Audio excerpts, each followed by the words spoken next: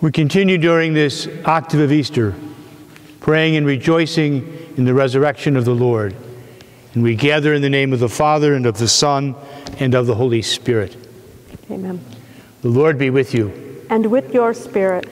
My sisters and brothers, to prepare ourselves to celebrate these sacred mysteries, let us call to mind our failures and our sins. Lord, have mercy. Lord, have mercy. Christ, have mercy. Christ, have mercy. Lord, have mercy. Lord, have mercy. May Almighty God have mercy on us, forgive us our sins, and bring us to everlasting life. Amen. And let us pray. O God, who have united the many nations in confessing your name, grant that those reborn in the font of baptism may be one in the faith of their hearts and the homage of their deeds. Through our Lord Jesus Christ, your Son, who lives and reigns with you in the unity of the Holy Spirit, one God, forever and ever. Amen. Amen.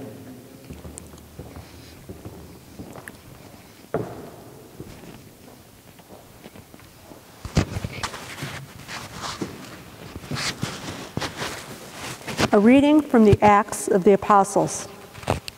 As the crippled man who had been cured clung to Peter and John, all the people hurried in amazement toward them in the portico called Solomon's Portico. When Peter saw this, he addressed the people. "You children of Israel, why are you amazed at this? And why do you look so intently at us as if we had made him walk by our own power or piety? The God of Abraham, the God of Isaac, and the God of Jacob, the God of our fathers, has glorified his servant Jesus, whom you have handed over and denied in Pilate's presence. When he had decided to release him, you denied the holy and righteous one and asked that a murderer be released to you. The author of life you put to death, but God raised him from the dead. Of this we are witnesses. And by faith in his name, this man, whom you see and know, his name has made strong, and the faith that comes through it has given him this perfect health in this presence of you all. Now I know, brothers and sisters, that you acted out of ignorance, just as your leaders did. But God has thus brought to fulfillment what he had announced beforehand through the mouth of all the prophets, that this Christ would suffer. Repent, therefore, and be converted, that your sins may be wiped away, and that the Lord may grant you times of refreshment and send you the Christ already appointed for you, Jesus, whom heaven must receive until the times of universal restoration, of which God spoke through the mouth of his holy prophets from of old. For Moses said, a prophet like me will the Lord, your God, raise up for you from among your own kin. To him you shall listen in all that he may say to you. Everyone who does not listen to that prophet will be cut off from the people. Moreover, all the prophets who spoke, from Samuel and those afterwards, also announced these days. You are the children of the prophets and of the covenant that God made with your ancestors when he said to Abraham, in your offspring all the families of the earth shall be blessed. For you first, God raised up his servant and sent him to bless you by turning each of you from your evil ways. The word of the Lord. Thanks be to God. The responsorial psalm, O Lord our God, how wonderful your name in all the earth. O Lord our God, how wonderful your name in all the earth. O Lord, our Lord, how glorious is your name over all the earth. What is man that you should be mindful of him, or the Son of Man that you should care for him? O Lord, our God, how wonderful your name in all the earth. You have made him little less than the angels and crowned him with glory and honor. You have given him rule over the works of your hands, putting all things under his feet. O Lord, our God, how wonderful your name in all the earth. All sheep and oxen, yes, and the beasts of the field, the birds of the air, the fishes of the sea, and whatever swims the path of the seas. O Lord, our God, how wonderful your name in all the earth.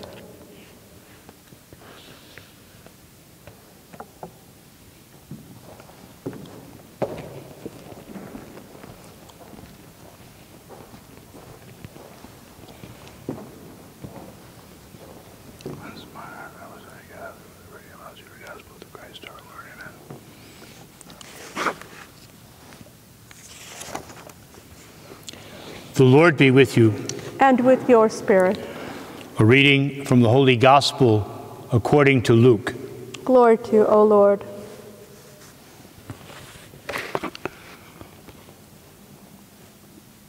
The disciples of Jesus recounted what had taken place along the way and how they had come to recognize him in the breaking of the bread. While they were still speaking about this, he stood in their midst and said to them, "Peace be with you." But they were startled and terrified and thought they were seeing a ghost. Then he said to them, "Why are you troubled?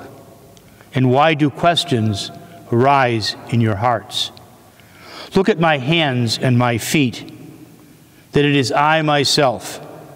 Touch me and see, because a ghost does not have flesh and bones, as you can see I have." And as he said this, he showed them his hands and his feet. While they were still incredulous for joy and were amazed, he asked them, "Have you anything here to eat?" They gave him a piece of baked fish. He took it and ate it in front of them. He said to them, "These are my words that I spoke to you while I was still with you, that everything written about me in the law of Moses and in the prophets and Psalms must be fulfilled." Then he opened their minds to understand the Scriptures. And he said to them, "Thus it is written that the Christ would suffer and rise from the dead on the third day, and that repentance for the forgiveness of sins would be preached in his name to all the nations, beginning from Jerusalem. And you are witnesses to these things." The Gospel of the Lord. Praise to you, Lord Jesus Christ. As we walk this week, the octave of Easter, we continue to celebrate the resurrection of the Lord. The beginning of today's Gospel has Jesus asking some very stark questions. He asks the disciples, "Why are you disturbed?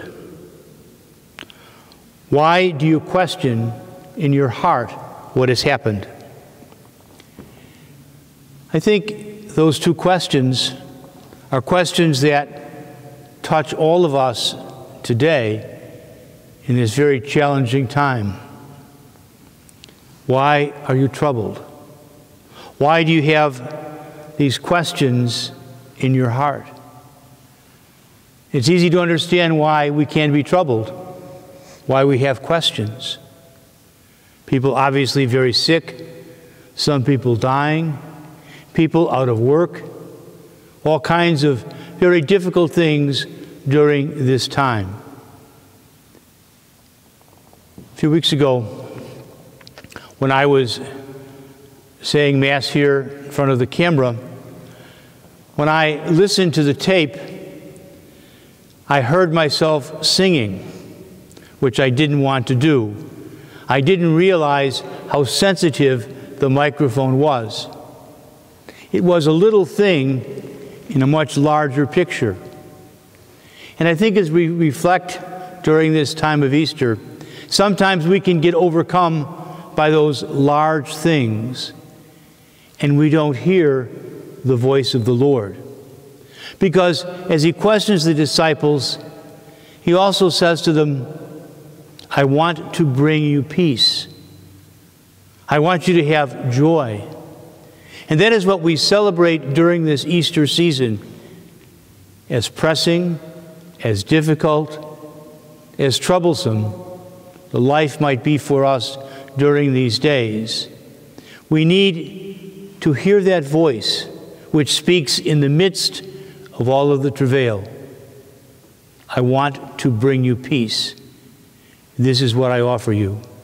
And so as we gather to pray this morning, we pray that for all of us, there be peace, there may be joy, because in the midst of the confusion and pain, we hear the voice of the Lord. It may be quiet. It may be hard to hear. But if we are quiet and prayerful, we'll hear that voice that says, I bring you peace.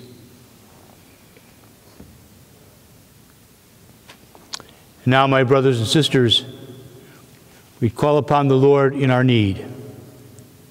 We pray for our Holy Father, for our Archbishop, and all who lead the Church. They may bring us to a sense of peace and trust. We pray to the Lord. Lord, hear our prayer. For civic leaders who have the responsibility of government during these days, that they may do what is right for all people, we pray to the Lord. Lord, hear our prayer. We pray for the sick and for their caregivers, especially those who are suffering from the virus, that they may be comforted and assisted. We pray to the Lord. Lord, hear our prayer. And we pray for those who have died, especially prisoners here at St. Francis, that they and all that have faithfully departed might rest in peace. We pray to the Lord. Lord, hear our prayer. O powerful and ever-living God, hear these prayers made in Jesus' name, who lives forever and ever. Amen.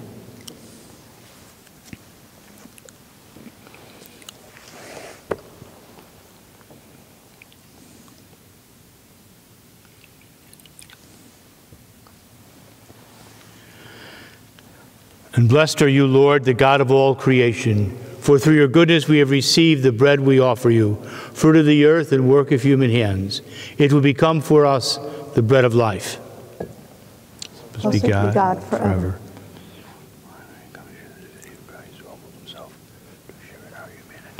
And blessed are you, Lord, the God of all creation, for through your goodness we have received the wine we offer you, fruit of the vine and work of human hands.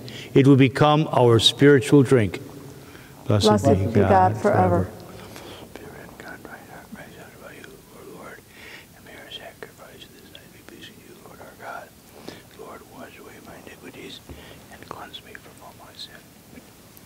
And let us pray, brothers and sisters, that my sacrifice and yours may be acceptable to God, the Almighty Father.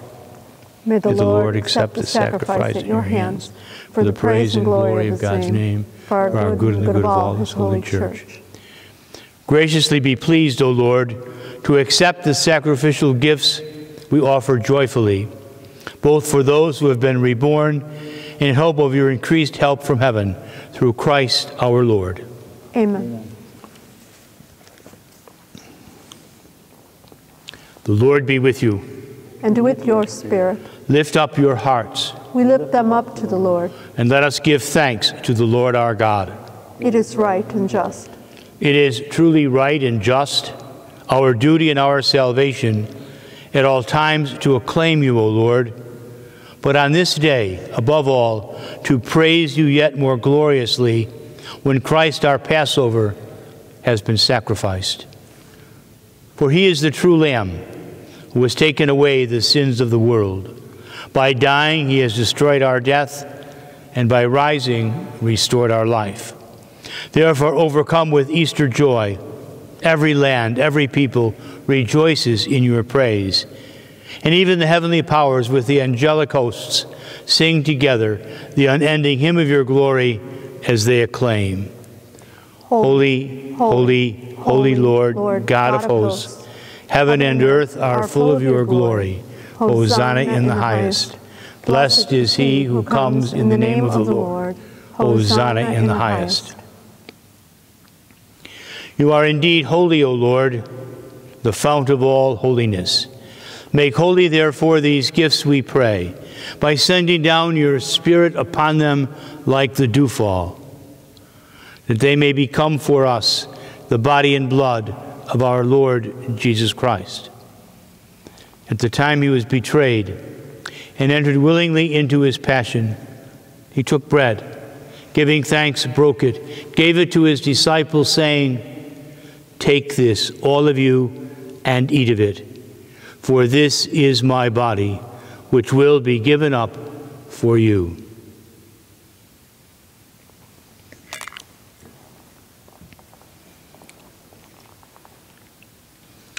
In a similar way, when supper was ended, he took the chalice.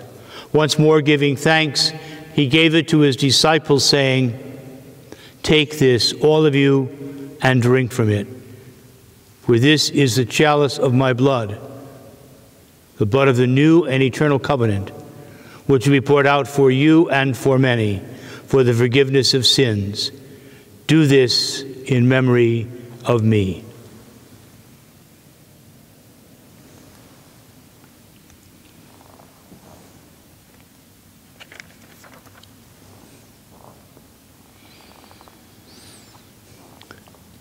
The mystery of faith.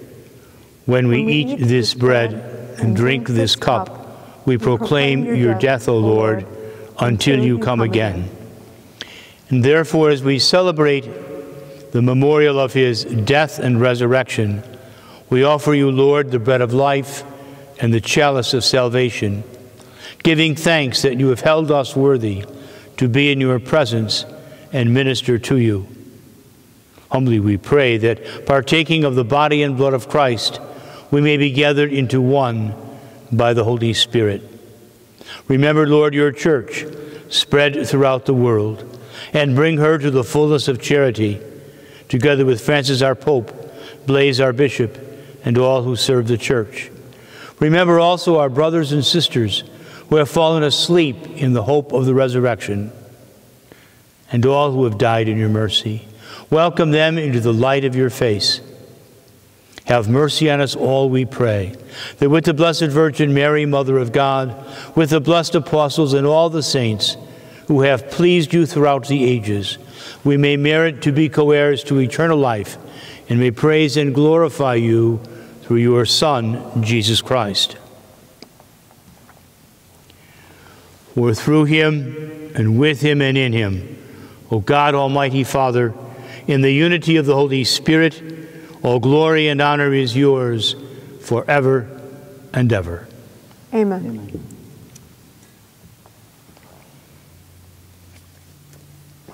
The Savior's command, informed by divine teaching, we dare to say, Our Father, who art in heaven, hallowed be thy name.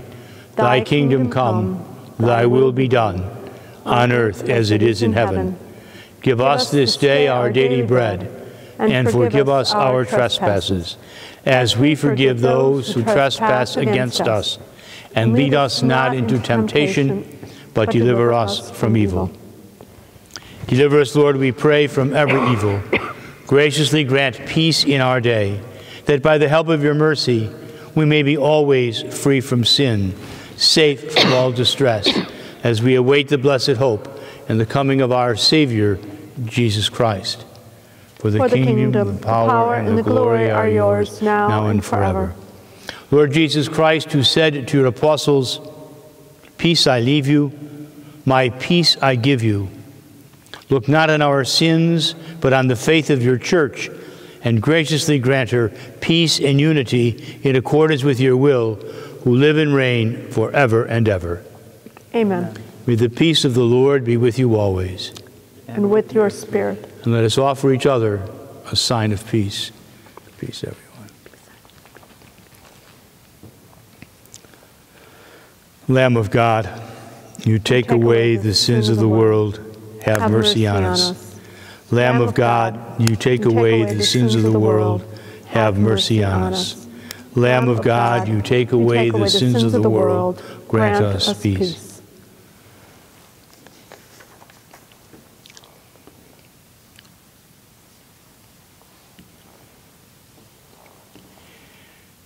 And behold the Lamb of God. Behold him who takes away the sins of the world. Blessed are those called to the supper of the Lamb. Lord, I am not worthy that you should enter under my roof, but only say the word, and my soul shall be healed. May the body of Christ bring me to everlasting life.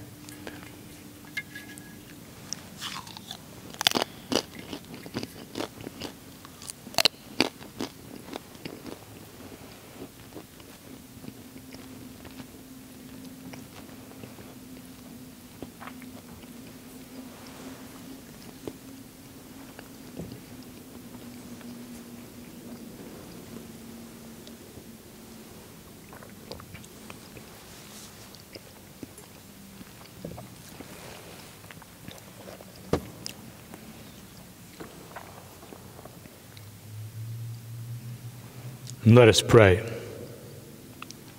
Hear, O Lord, our prayers, that this most holy exchange by which you have redeemed us may bring your help in this present life and ensure for us eternal gladness through Christ our Lord.